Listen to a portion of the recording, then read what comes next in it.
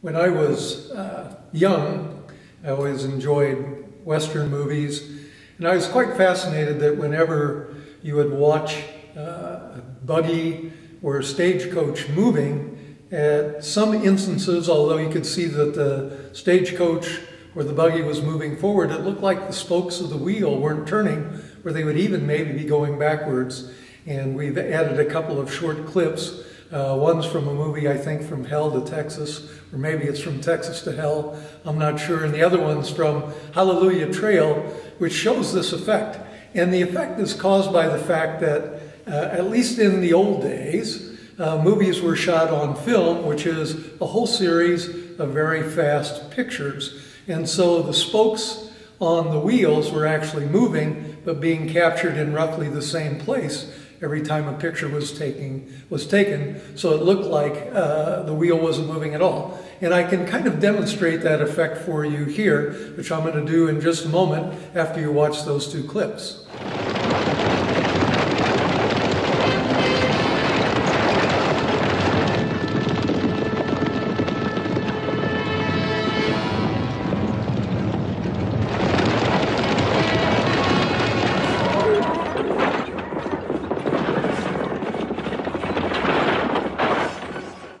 So I have here a strobe light, which is just a flashlight that's capable of going off and on many times a second. I'm going to plug it in, and over here I have a fan. I've done something that you shouldn't do with a fan. I've taken off the guard from the fan blades so that I can show you this effect. We'll turn the fan on. The blades will rotate far too fast for us to see, but with this stroboscope I can actually stop the fan blades.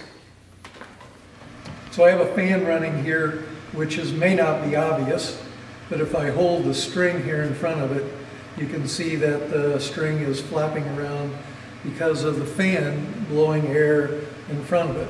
So now I'm going to turn on my stroboscope, and I'll point it. Let me darken the room for a second.